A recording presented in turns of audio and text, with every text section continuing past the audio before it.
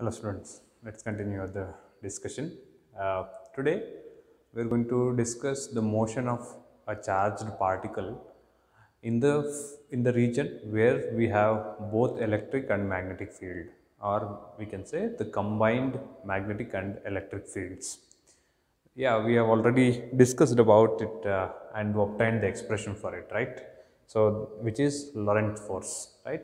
You just remember Lorentz force. Lorentz force is the force experienced by a charged particle moving in a region with both magnetic field and electric field, right? So now it's the same situation which is considered again, but with a special uh, condition with the situation. Okay. Now, so the discussion is about uh, motion of charged particle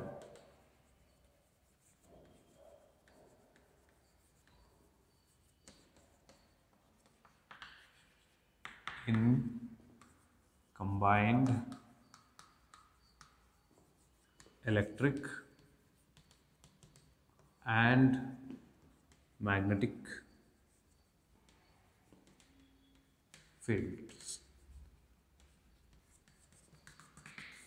Right. So now you see what's happening here. Let me take this same kind of example. So here we have a north pole of the magnet and here south pole, and hence the field lines will be like this. So here is a ready magnetic field set. And if I keep a positively charged plate here and a negatively charged plate here, so here there will be electric field set. So this is the region where we have both electric field, both magnetic field and electric field, right? So both of them will apply the force on a charge which is moving in this region, right? If a charge tries to move in this region, that charge will experience force due to both the fields. Now this is the general situation, and we obtained the expression for the force experienced by this charged particle, which is called Lorentz force, and the expression was given by F is equal to Q of E vector E plus vector V cross vector B, where V is the velocity of the particle and B is the magnetic field, E is the electric field, Q is the charge of the particle, right? This is the expression for Lorentz force, and this force itself is the force experienced by this charged particle in the presence of both electric and magnetic fields. So now this is known to us, okay, and now we are going to define a new term which is called crossed fields. Okay, what is crossed fields?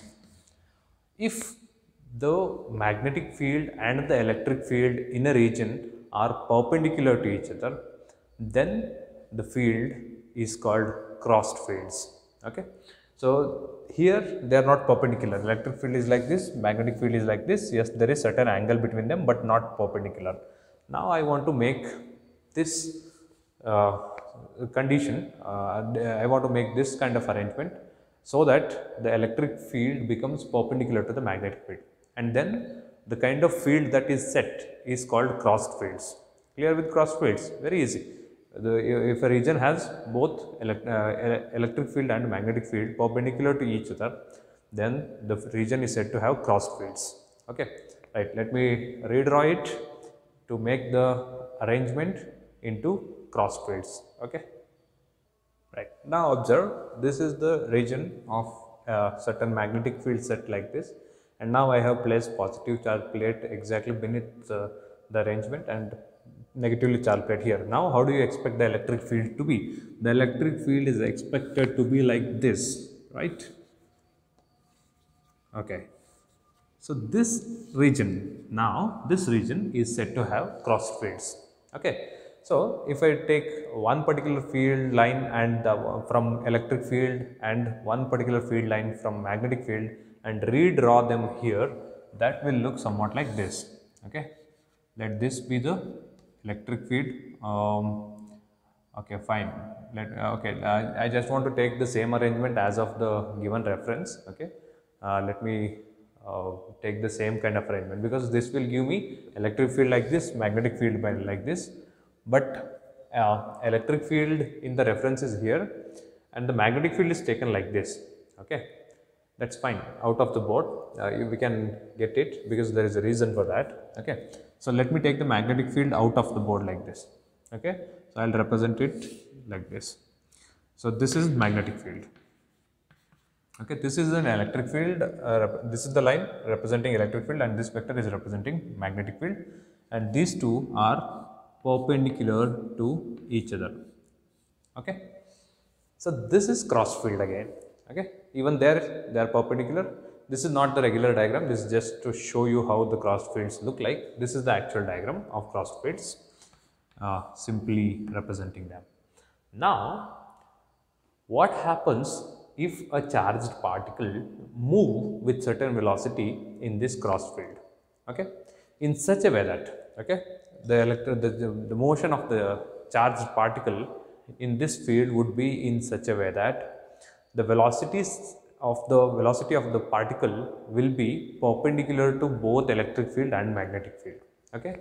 If we have the velocity of the particle perpendicular to both electric field and magnetic field, which means like this. Okay. If this is the direction of velocity of the particle, okay, somewhat like x-axis, y-axis and z-axis. Okay. All of them are perpendicular to each other now. Right. So in this situation, what do you expect to happen with the charged particle? Okay. So this is again this kind of arrangement and motion of the charged particle is already discussed with this, and we have obtained the expression in one of the special case where V, E and B, all of them are perpendicular to each other. We have already considered this and discussed in the previous class. But here there is here it is about more kind of physical approach. Okay, let me explain what happens. So now what you have here is theta. Okay, what is theta? Theta is the angle between V cross B, right? So theta given by 90 degree, right? Okay. And what about the direction of magnetic force here? Okay, here you have positive charge situated, and not situated, it's moving, but it's the frozen frame that we have chosen. Okay. Now come for V cross B. V cross B. V cross B is downwards. So this is the direction of magnetic force, which I can call Fm. Okay. And this is the positive charge, and electric field is upwards, and hence this itself is the direction of electric force. Okay, which I can call Fe. We know this, right? And now Fe and Fm are exactly opposite. Okay, for this particular situation, we have already derived the expression for the Lorentz force or the net force experienced. What is F net equal to? F net equal to electric force, okay, magnitude of electric force minus magnitude of magnetic force, right? Like this minus like this, because forces are opposite. Now, what is the magnitude of electric force? Magnitude of electric force is EQ, right? Minus Fm. What is the magnitude of magnetic force? Magnetic force is Q of V cross B, right? Q of V cross B. Theta is sin theta. Theta is 90 degree. QVB sin theta is the magnitude, right? Theta is 90, and hence it is simply QVB, right? Magnitude of magnetic force. Taking Q as the common factor, we are left with Q of E minus VB, right? This is the net force. This is the magnitude of net force acting on this charged particle. Now, you just assume the situations as such. See, out of these two, we have two forces acting, and this is the original path of the body, charged particle. If electric force dominates over magnetic force, okay, if electric force dominates over magnetic force, then the path of this charged particle is expected to go like this, isn't it? Yes, because magnetic force is less compared to electric force, and hence it has its velocity along with the horizontal velocity. It experiences an upward push because electric force is dominating, and this will be the path when magnitude of electric force is greater than magnitude of magnetic force. Okay, now what if the magnetic force itself is greater? Okay, if the magnitude of magnetic force is greater than the magnitude of electric force, then the path traced will be like this, right? This is how the charge is pushed down, because magnetic force dominates and hence it is pushed down like this. So this is the situation when we have magnetic force greater than electric force. Okay, so these are the two paths traced in two different situations. And now the question that comes is, what if both electric force and magnetic force on the charged particle are equal? Okay, which means when Fe becomes equal to Fm in magnitude, what is F net? F net is 0, right? So when Fe, electric force on the charged particle, becomes equal to magnetic force on the charged particle, then the net force experienced by the charged particle is 0, which means the particle is neither pulled down nor pushed up, but it will remain in its original path with the velocity v like this, isn't it? That's very easy to understand. If Fe becomes greater than Fm, it will take this path. If Fm becomes greater than Fe, it will take this path. If Fe is equal to Fm, then the particle will remain in its path without any deviation or without any deflection, right? So when the Fe becomes equal to Fm, the particle will not experience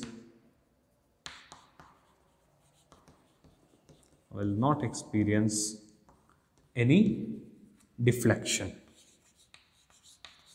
right? That's it, very easy.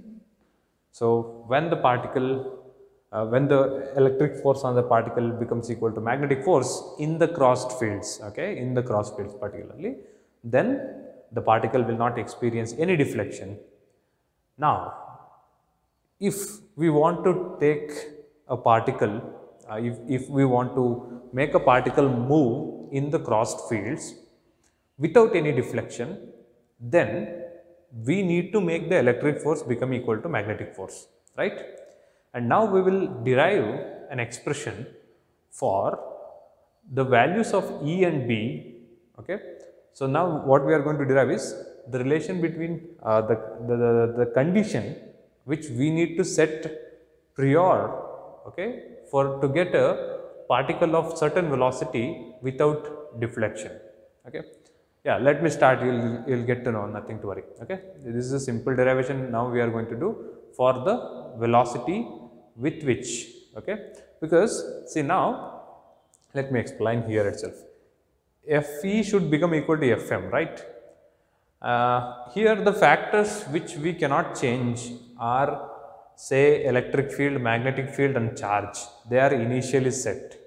Charge of particle, electric field, magnetic field. But I can change the velocity, okay.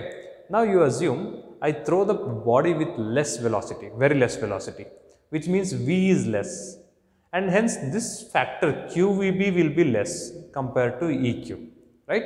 So for lesser velocities, for particles with lesser velocities, electric force is dominated and hence it will take this path, okay. So this is when we have velocity, okay, or less velocity, right? Isn't it following? Now if the velocity is too much, okay, it's going with high speed, then V will be greater and hence this term dominates over EQ, right? When this term dominates over EQ, magnetic force dominates. When the magnetic force dominates, the particle will be pushed down or pulled down, right? Because this is the condition, magnetic force is dominating. So it will take this path for greater velocities or larger velocities, right? Following? But for a particular velocity, okay, for a particular velocity, the particle will trace the same path of its original direction for a particular velocity, isn't it? Because we cannot change E, B, Q, they are all fixed, but we can change V. So, for a particular velocity of a charged particle, the particle will not experience any deflection in the crossed fields.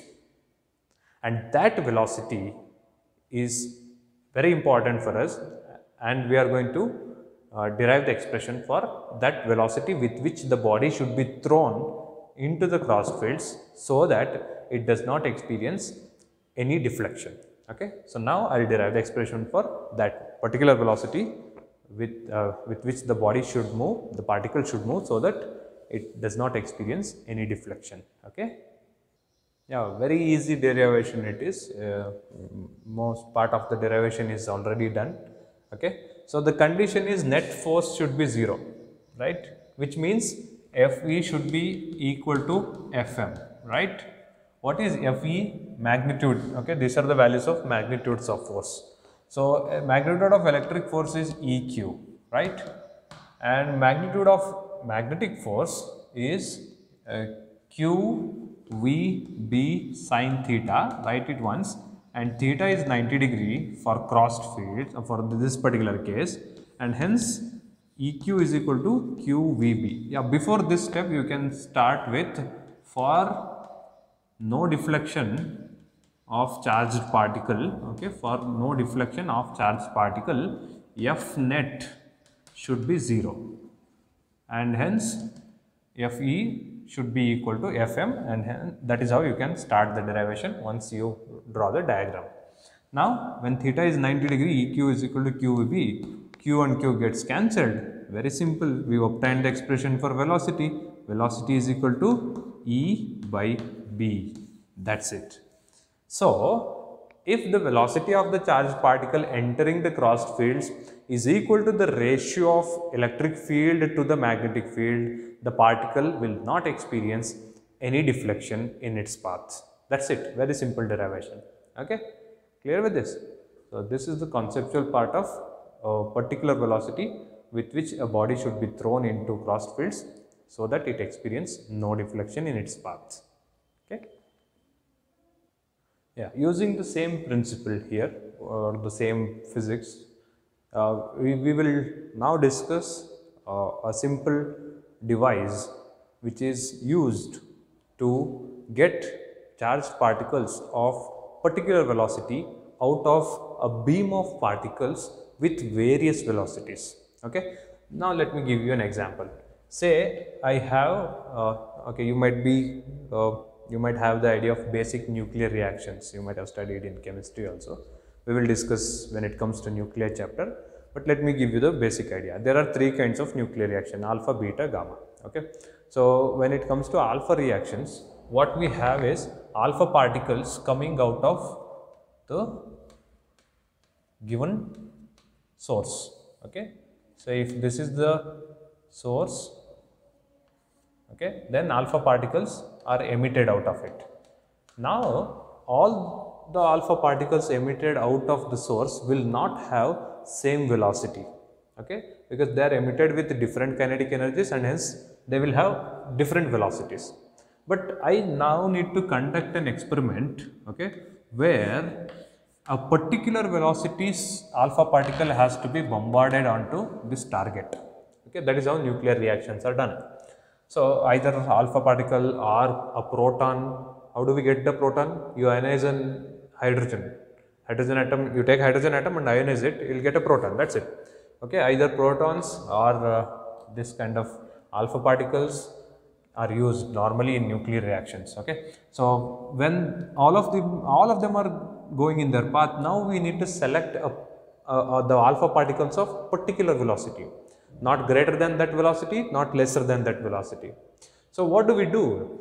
There we will put the electric field and magnetic field. Okay, once we set the electric field and magnetic field so that they are perpendicular to each other, which means crossed fields, then what happens? The charged particles, all of them will rush through this crossed field. Okay, but once they enter the crossed fields, those particles with higher velocity of expected velocity will be moving downwards and will go like this. All the particles of lesser velocity which are lesser to the velocity of expected velocity to be bombarded here, the greater greater velocity one will go like this, right, similar to this. But the particles with the particular velocity will reach the target. Now say I need to get a particular velocity particle this time, okay. So how do we get this particular velocity particles? We can get the particles of this particular velocity by setting the values of E and B. That's it. Okay. Electric field can be permanently set, but the magnetic field can be varied.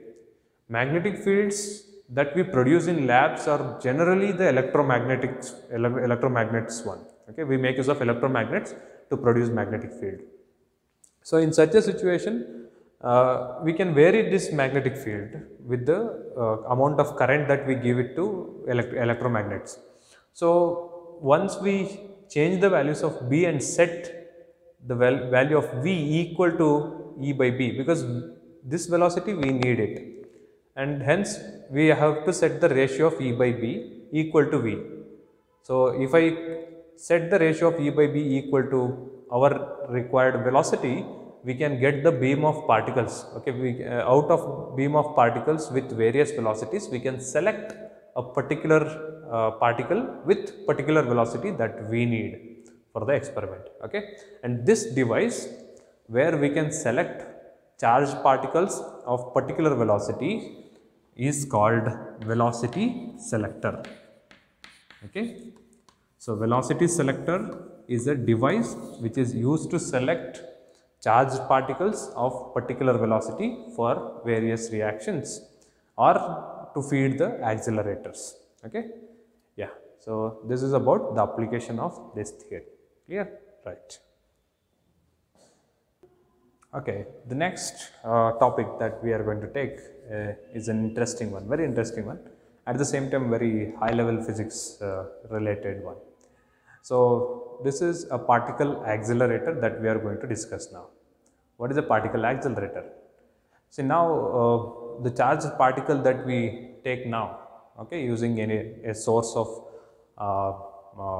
nuclear reaction, nuclear decay, alpha, beta, gamma. Okay, we generally take alpha particles from nuclear reactions. Okay, beta, gamma we don't take. Okay, so nothing to worry. Yeah, we'll get to know. Okay, you will get to know why we take only alpha for the reactions, why not beta. Okay, we'll get to know when it comes to nuclear chapter. But for now, we'll take alpha particles, we'll take ions, and we also take protons to accelerate. Okay, so we have various types of particle accelerators. What are particle accelerators basically? Particle accelerators are the machines which are used to accelerate the particles, particularly positively charged particles. Okay, accelerate the positively charged particles to very high speeds. Okay, they are somewhat like close to the speed of light. That is how fast we make the particles move in the particle accelerators. Okay, there are various types of them, but the basic types are 2 to 3 which I can take. One is linear accelerator, which is very easy to understand. What we do is, you know that positive charges repel, right? That is the condition, or that is the property that we will make use of. Okay, there is a device which is called Van de Graaff generator. Okay, which is there in the which is removed from the syllabus actually last year. What we'll do, you just assume this much. What we'll do is we'll charge a body with a huge charge deposited on it. Okay, we'll take a spherical body and charge it so that huge charge is deposited on it. Then what we'll do, we'll keep a channel here and we'll bring a positively charged body close to this, okay, close to this using certain mechanism, and we will leave the particle. We will just leave the particle. So this is also positively charged and it is huge in quantity of charge. This is also positively charged. So both of them repel with each other. Since they repel with each other, okay, what is the quantity of force? Force is directly proportional to Q1, Q2, right? So Q1 is large and hence the force will also be large. With that huge amount of force, this particle starts to accelerate through this pipe. And here somewhere we will keep the target. And this particle comes through that and hits the target. Okay. So this kind of accelerators, particle accelerators are called uh, linear accelerators because the particle is accelerated linearly. Okay, this is actually not there in the syllabus. Just as a curiosity, just for the curiosity's sake, I introduced you to this kind of one. And the next kind of accelerators, and here the speed that we can obtain is not that efficient or not that greater speed, so that it goes close to the speed of light. No, we can get lesser speed compared to the next accelerators. So the next accelerator is a cyclotron, okay, which we will discuss now. And we have one more which is called synchrocyclotron or synchrotron. Okay, yeah, that is advanced one and we will not be discussing that. Okay, yeah, close to cyclotron itself. Okay, but we first need to understand cyclotron completely, and that is what is there in the syllabus. Okay, this is not there. This is linear accelerator which is not there in the syllabus. Just as the introduction and curiosity sake, I explained it. But now this velocity is not enough for us. What we'll do? We'll go for cyclotron to produce still more energetic particles or still more the velocities, particles with higher velocities. Okay, let us see the particle accelerator, the cyclotron, the construction, working, and the basic principle. All of them we will discuss now. Okay, so it is cyclotron which we will be discussing now. Cyclotron. Okay, right.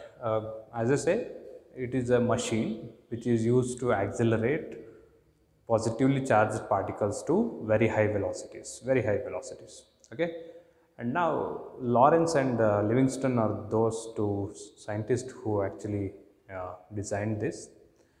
And there is a basic principle with which the cyclotron work. Okay, but I just want to give you the construction, working and all. After I want to come to the principle, basic principle, because the statement of basic principle is needs little more explanation. Because so I assume that if you have good knowledge about the construction and working, principle would become easy to understand. Okay, right. So now let us see how the cyclotron work. Okay, the basic principle is cyclotron is designed on the basis of crossed fields. Okay, the proper statement you will get to understand later. So it's basically designed in such a way that a cyclotron will have two D-shaped metallic evacuated chambers. Okay, hollow, metallic and evacuated chambers. Okay, it's difficult for me to represent in 3D. If I go for 3D representation, then it would be difficult to represent the working. Okay, so let me show you. This is one D-shaped metallic body. Okay, hollow and evacuated. Okay, the chamber is the air from the chamber is removed out. Okay, and this is one D-shaped one. So it consists of two of such kind of D-shaped chambers. Okay,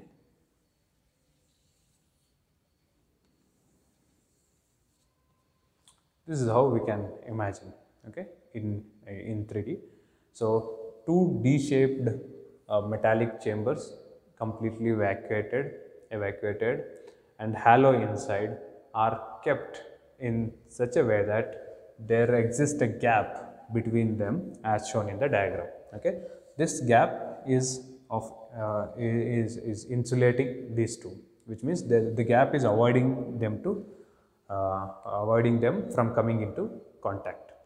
So now this D-shaped charged these shaped metallic plates are connected to a high frequency oscillator. Okay, now the question that comes is, what is this high frequency oscillator? See, since we have not yet come to the chapter of AC, it's difficult for you to visualize the complete detail, but you assume this much. This high frequency oscillator is such a device which is similar to battery, okay, which is very similar to a battery, but in a battery, positive terminal and negative terminal are fixed, right? When it comes to oscillator, the positive terminal and the negative terminal are changed so many times every second. Okay, so the positive becomes negative, negative becomes positive, positive becomes negative. So they are changed, they are oscillated. What are oscillated? The poles of the battery. Okay, positive pole and negative pole are oscillated between the terminals, which means if the situation is simply a battery, this D, okay, and this metallic chamber of D shape is named as D itself. Okay, these two are called Ds. Okay, Ds are the name of these shapes. So if this is the situation, then this chamber is completely positively charged and permanently positively charged, and this chamber is permanently negatively charged, right? But instead of a fixed battery, okay, let us assume there is a battery itself, but I hold the battery like this and I just change the terminals within a fraction of a second from positive to negative and negative to positive. I'll make this negative and I'll make this positive. I changed it. Okay. When I change the terminals, now this D becomes negatively charged and this becomes positively charged, right? So assume this kind of change happening at least like 50 times every second. Okay, so positive to negative, negative to positive, positive to negative to 50 times every second. So this kind of change or this kind of variation is somewhat like oscillation, positive to negative, negative to positive oscillation. That is why this is called oscillator or high frequency oscillator. Okay, what is oscillating here? Direction of current, or current is oscillating. Okay, or poles of the battery are oscillating. That is how you can imagine. Okay, so this is the symbol of that source of high frequency current or AC, alternate current. Okay, this itself is an alternate current. We will discuss all the details in the chapter AC, but for now you assume high frequency oscillator as such, so that it can change the polarity of D's so many times every second. Okay. So now this is neither permanently positively charged, this is neither negatively charged permanently, but they change their polarity so many times every second. Okay, clear? Right. So this is the construction part. Now the particle which has to be accelerated will be produced here at point P in the diagram. Okay, this is where we will produce the particle to accelerate. Okay, and the entire setup of these, okay, and the entire setup of these are put horizontally on a plane, and a strong magnetic field is applied perpendicular or normal to the D's, or normal to the horizontal plane on which these D's are suspended or D's are kept. So assume now the D's are kept in this plane. So now we will apply a strong magnetic field like this, normal to the horizontal plane on which the D's are kept. Okay, the magnetic field can be either coming out of the board or going into the board. Since in the reference it is coming out of the board, I will choose the same one, which means this has a the entire setup of Ds, both the Ds has got magnetic field like this. Okay, so yeah, let me shift to 2D. Okay, now since you have imagined how Ds look like, I'll draw the 2D shape of them.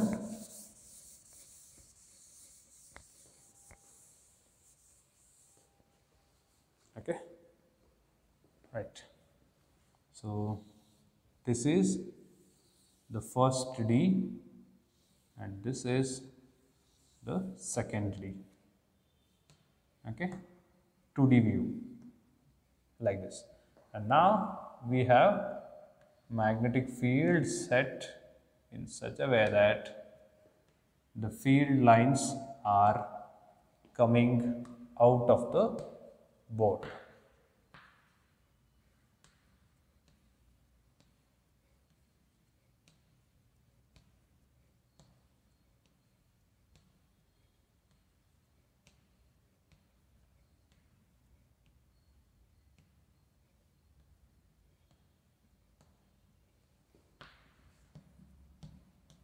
Okay, these are the magnetic field lines, dots. What does dot represent? Field lines coming out of the board. Okay, and now we will produce a charged particle here at point P. Okay, this is the point P where we will produce the charged particle, and now we need to accelerate this particle using this device. What is this device? Cyclotron. This itself is cyclotron. Metallic halo evacuated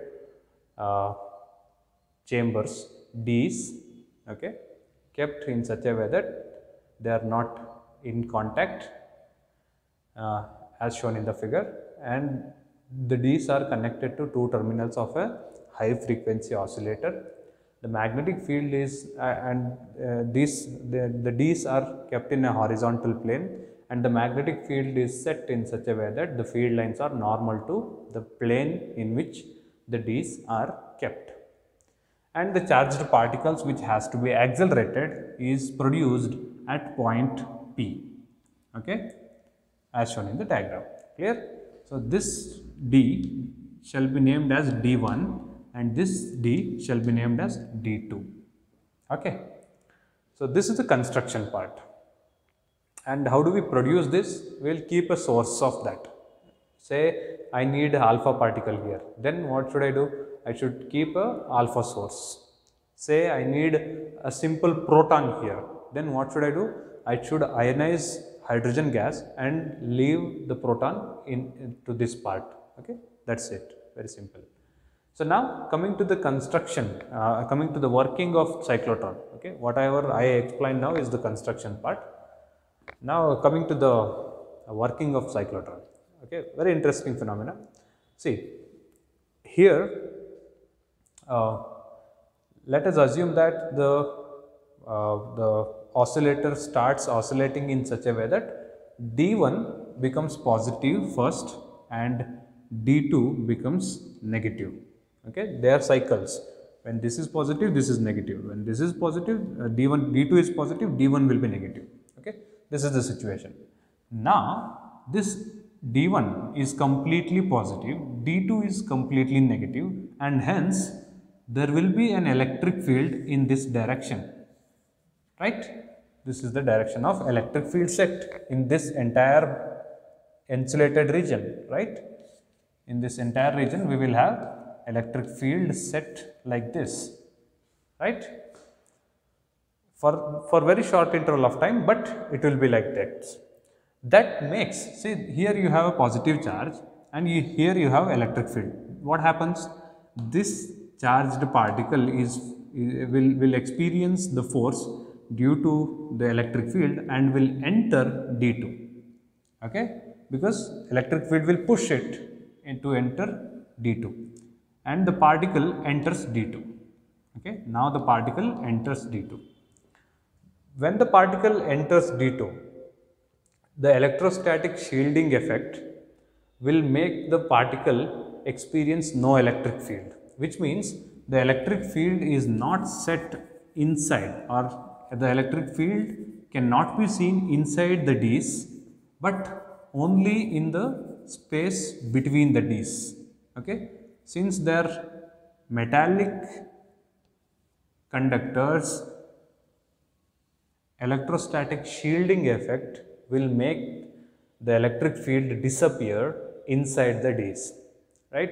You remember electrostatic shielding?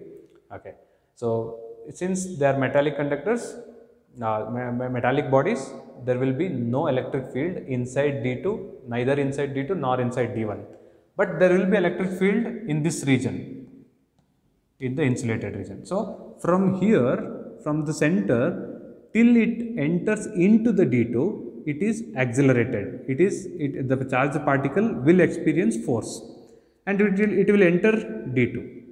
Now once it enters D2, this has certain velocity in this direction. The charged particle has certain velocity in this direction. But along with this velocity, it is also experiencing magnetic force because the field lines are like this. Magnetic field lines are also there. And this metallic conductors, metallic blocks D1, D2 chambers cannot block magnetic field lines. They can only block electric field lines because electrostatic shielding effect works. But magnetic field lines will be there. What do? The magnetic field lines, yeah, obviously they cannot make the body go faster, make the particle go faster, but they can bend the particle's path, right? That is what these magnetic field lines will do. So this is the direction of magnetic field, okay? Field coming out of the board.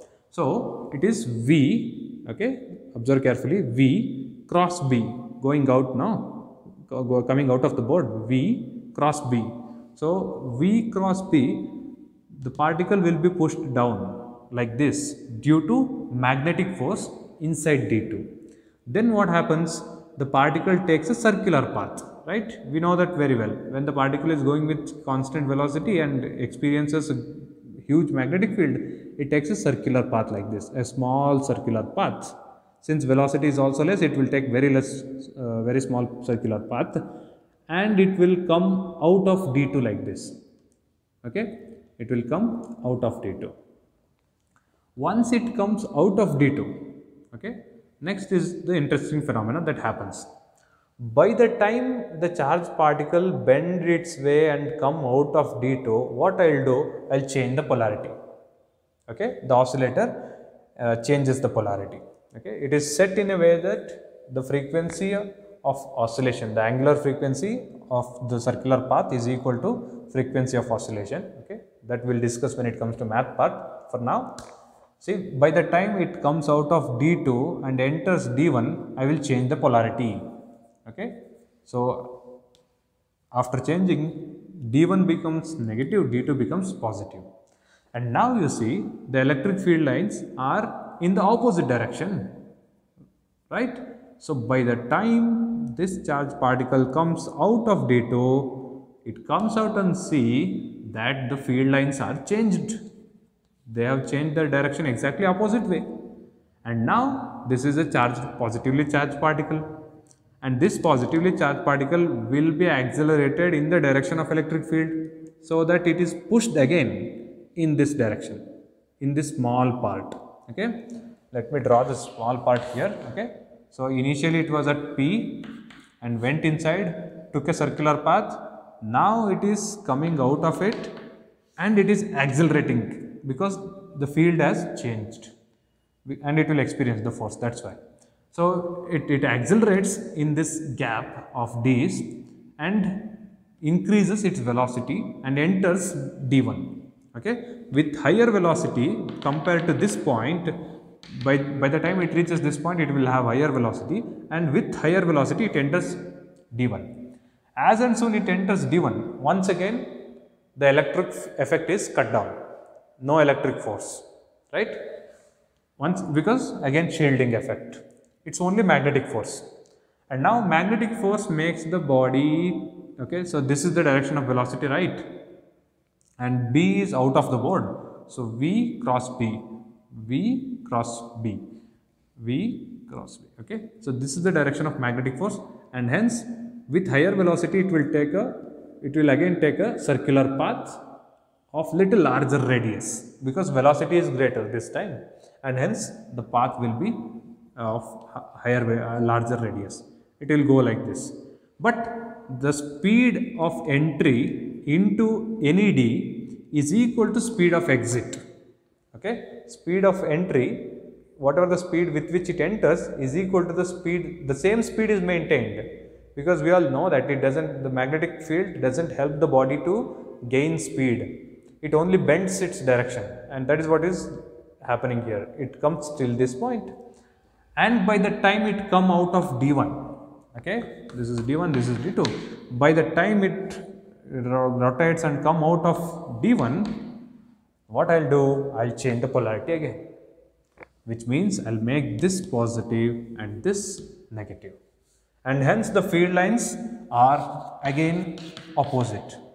So when it enters the gap again for the third time, it will experience a force in its way or in the same direction with which it comes into the gap, right? Like this, it is pushed again like this, because the polarity is changed and the field lines are helping the particle to gain more velocity.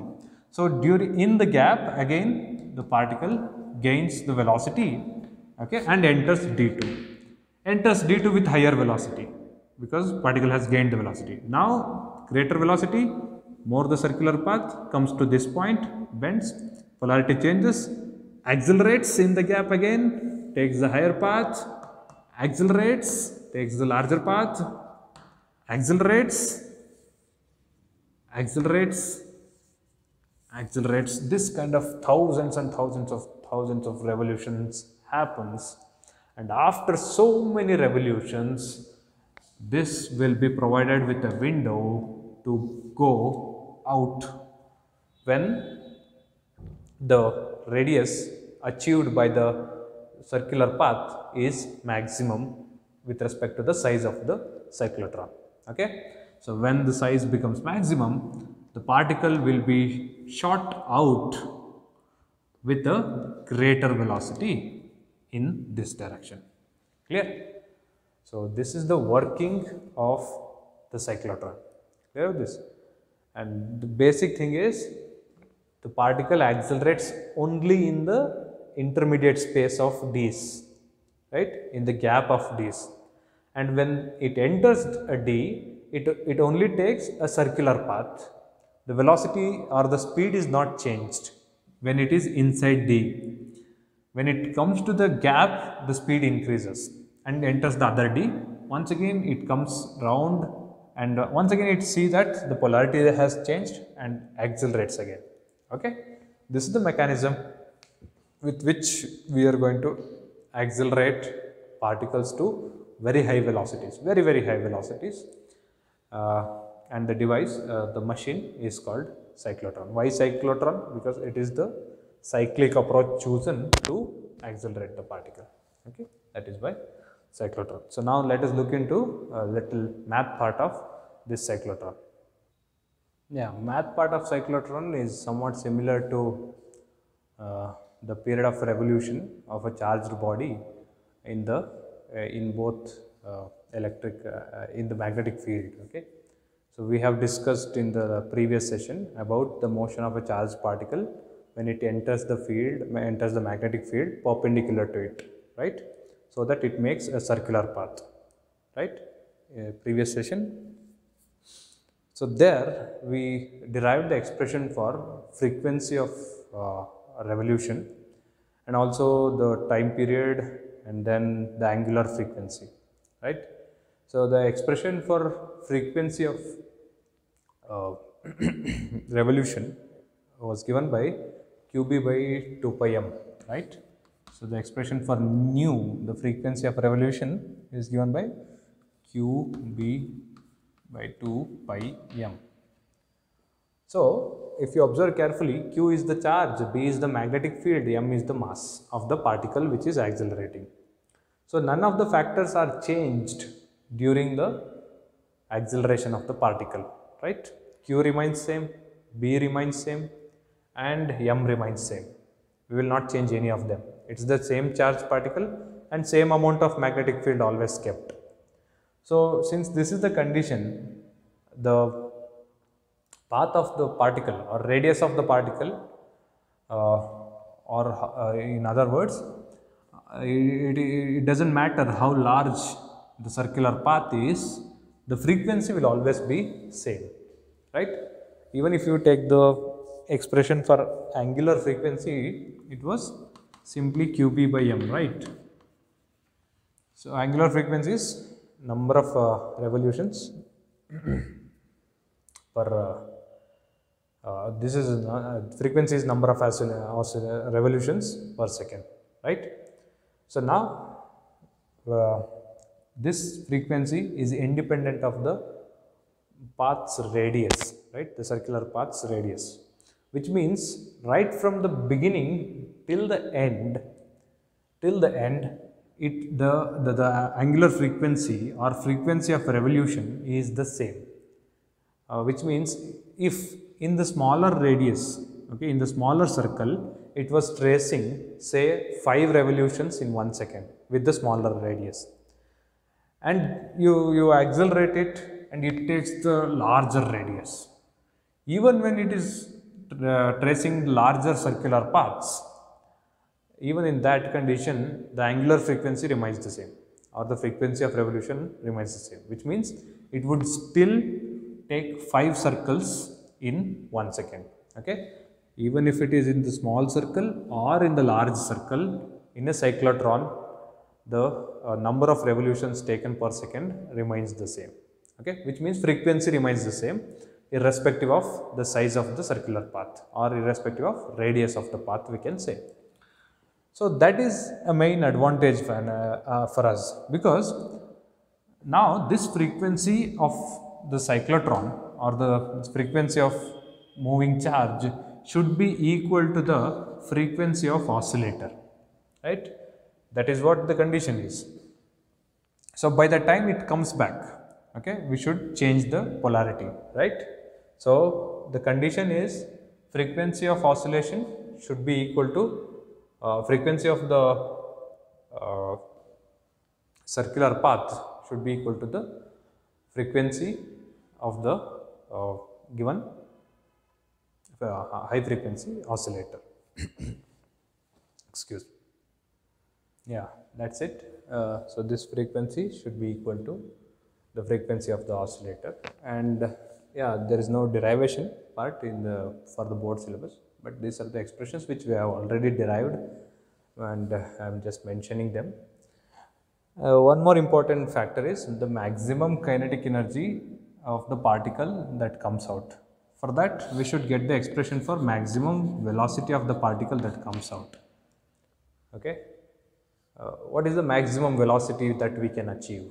If you are interested, you can easily find it. Very easy. We have already derived it. Okay. So once again, the same condition. The magnetic force here is providing the necessary centripetal force. What is magnetic force? QVB. Centripetal force is mv square by r. So V and V cancels. The general expression for V becomes equal to QBR, right? QBR by m. Now you see, this is the velocity of particle with respect to certain radius, which means lesser the radius, lesser the velocity, greater the radius, greater the velocity inside the cyclotron. And in order to get the maximum velocity, when we want to get maximum velocity, the radius should be maximum, which means the radius of the path should be close to the radius of the cyclotron or radius of these, okay? Because it cannot go out, the radius is limited here, the electrostatic shielding ends here. So when r is equal to capital R, which is radius of these, okay, radius of these, then V becomes equal to V maximum. So V maximum, the maximum velocity that we can obtain using a cyclotron of radius capital R is given by QB capital R by M. Okay, and hence we can get the expression for maximum kinetic energy also, half mv max squared. That will give us the expression for kinetic energy. Okay, that's it. That's about the cyclotron. You should understand this working mechanism properly. Okay, Right.